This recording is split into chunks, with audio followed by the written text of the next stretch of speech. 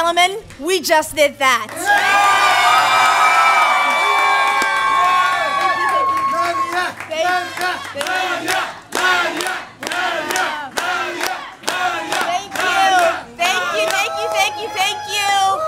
Thank you so much. I am deeply honored and humbled by your support and the faith that you have placed in me. This election is, of course, a momentous one, as we already know, and I am truly grateful for the opportunity to lead our great city. Thank you.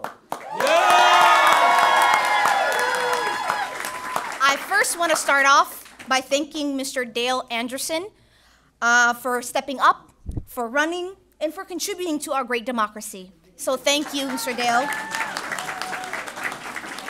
I want to take a moment and express my greatest gratitude to my campaign manager, to my team, Cole. I couldn't have asked for a better campaign manager. To Anissa and Bahja and Kosar, who were just running around handling everything. Thank you so much. Thank you for door knocking. Thank you for doing it after work and after school and all your other obligation. Thank you. Thank you to Isabel. I think I saw her somewhere over here, but man, she door knocked over 1,000 doors like a machine. To Griffin and to Jaden, who I saw as well, who are high school students who came and door knocked. That's amazing. It's truly amazing to see young folks being active in politics and taking their civic duty serious. It's amazing. It's amazing to have that on my team. And I also want to thank Ian, who's also all the way over there, the British dude all the way in the corner over there. He biked even when it was cold outside to go door knock. And that's dedication. So thank you. I also want to thank all my supporters and my donors, and all the people who endorsed this campaign. You know, I cannot stand here, because y'all already been waiting all night, right? But I can't stand here and name every single one of them, because we'll be here until next week, and y'all want to get home. It's school night, right? But I want to highlight a couple of folks. I don't know if I saw them on my way here, but I want to highlight our council member, Lynette Dumalag, who is a ward member too. She's been a huge a good friend to me and a huge supporter. Also want to thank both of our House representative, Larry Kraft. I think I saw him too. Yeah, Larry! Yes, and our other House representative, Cheryl Joachim. There you go. Thank you. I also want to thank Council Member Tim Brosson, whose ward that we're in. I haven't seen him, but I want to thank him as well.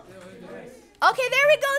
Thank you. There we go. I also want to recognize and give my big shout out to our Lieutenant Governor Peggy Flanagan, who lives in this neighborhood. Hi! Who lives in this neighborhood? Not in this neighborhood, but in the city. I also see our Senator Ron Latz. Thank you so much. And our school board members, all the people who ran I haven't gotten a chance to look at their election, but I wish them best of luck. Oh, it's all good. All right, I'm getting that news as I'm speaking to you. And I want to thank them for running, and I want to thank them for their support. It was amazing to do it in collaboration with them. I want to thank Yolanda Ferris. There she goes, our newly elected council member. So amazing to see that. So I also want to highlight Mayor Jake Spano. I think I saw him somewhere in here. There you go. I want to give y'all, ladies and gentlemen, just look over there. That is our current mayor, Mayor Jake Spano. I want to thank him for his 12 years of dedication to this job, to both as mayor and as a council member, for the amazing work that he's done here in the city. I want to thank him for his mentorship and his guidance. And thank you for passing the baton when it was time. Yeah. So thank you. Speaking of mentors, I want to acknowledge the man who started all of this, who put this idea in my head, Tom Miller, who I consider my day one supporter. I can't thank you enough for that random Facebook message from 2019, and I want to thank you for your continued support since. So thank you. Right? I also want to thank my friends, my aunties. I see them all around. I see my family who were donors and door knockers and hype men and everything in between, because you need that to survive a campaign. So thank you. I see them in the back hiding per usual. I see them all over, so thank you so much. I am appreciating it.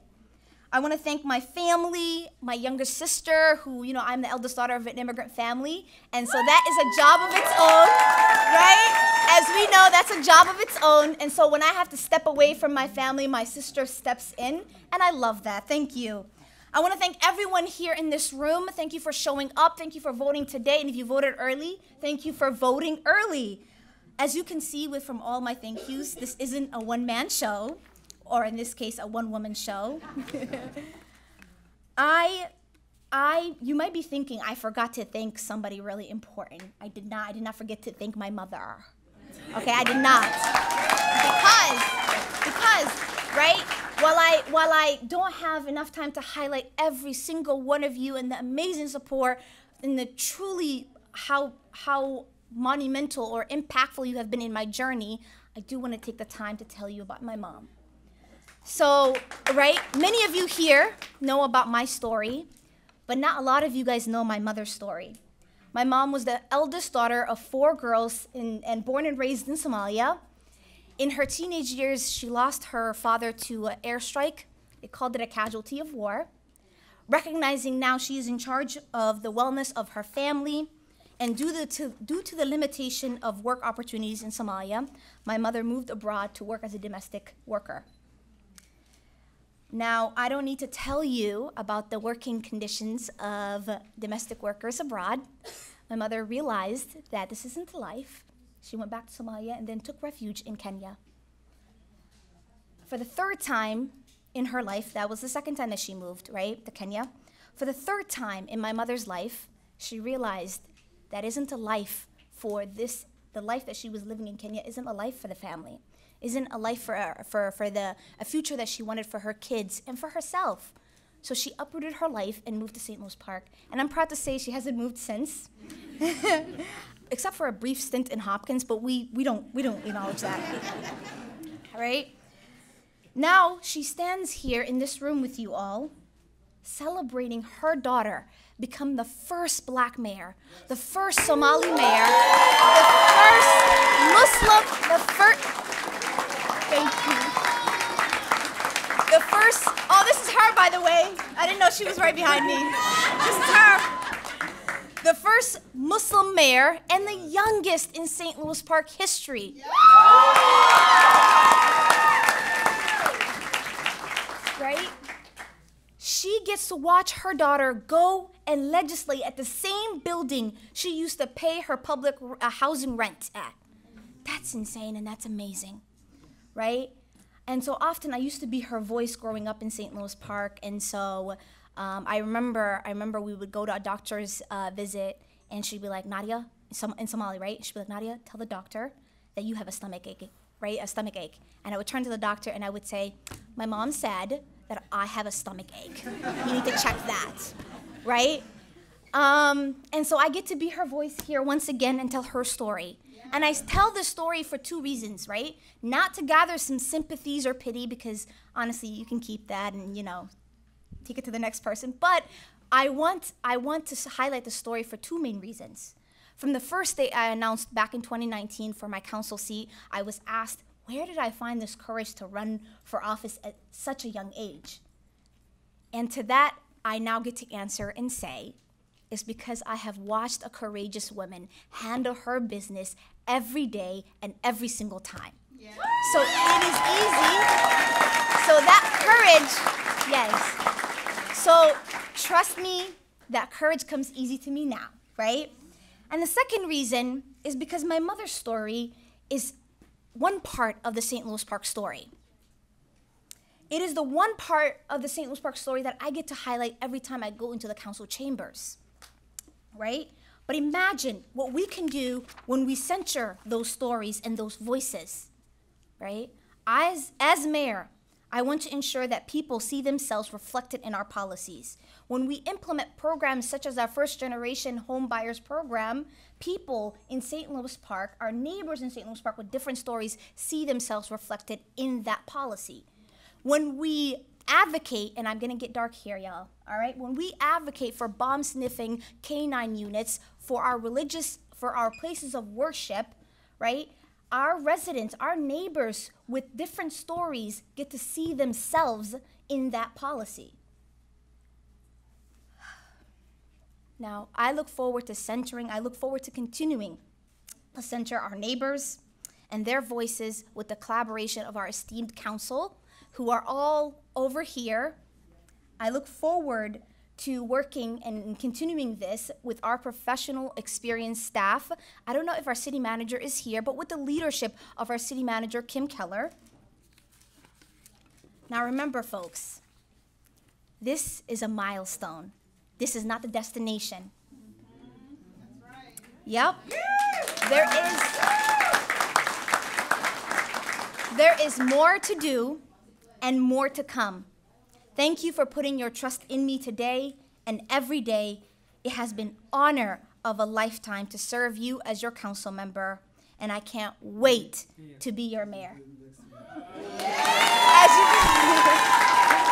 As you can tell, my dad was hearing me practice earlier, but he didn't have to steal my thunder. I also want to recognize some of the elected officials that are in the room that I didn't get to acknowledge. I know that Senator Omar Fateh was here. He's right here. I also want to acknowledge that Senator Nadia Mohamed is also here. Our House Representative Hodan is also here. Hamoud Noor is also here, our other House Representative. I'm checking to see who else might be here. I didn't get a chance. Attorney General Keith was here as well. So I want to thank every single one of you. This isn't, like I said, this isn't a one-woman show. I am going to do it proudly with the help and support of our elected officials in and outside of St. Louis Park, because we will get the job done for SLP. All right, thank you.